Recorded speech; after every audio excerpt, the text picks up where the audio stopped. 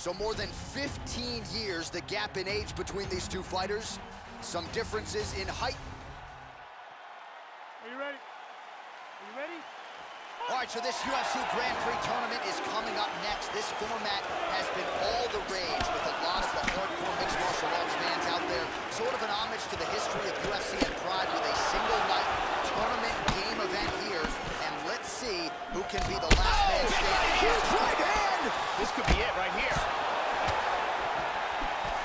Oh, look at this! Who saw that coming?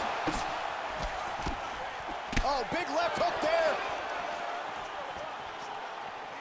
Well, he eats a punch to the head there, Joe, and he would be wise to get his head off of that center line. It's almost as if he's moving straight into that punch. Tags him. Oh! Big shot! He's got him hurt here.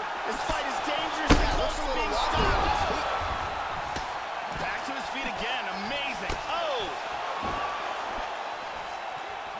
Looks like it did stun him a little bit.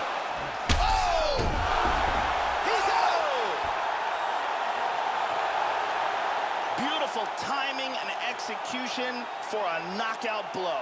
Yeah, Joe, just the way he drew it up as he gets the knockout victory here tonight, it's hard to land a strike more flush than he did right there, and I'm not even sure the opponent saw it coming. So he'll see the replay and probably shake his head, but ultimately this is a huge result and a huge win for that fighter here tonight. And here we see it one more time. Look at the timing in this shot, and he's out.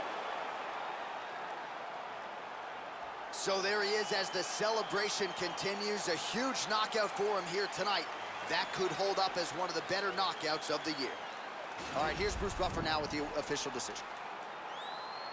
Ladies and gentlemen, referee Yves Leving has called a stop to this contest at 1 minute, 34 seconds of the very first round. Declaring the winner by knockout, the first. So just the way he drew it up here tonight, what a monumental moment and knockout to get his hand raised here tonight. He kept the judges out of it. He has certainly set himself up for a major opportunity here moving forward, but you can be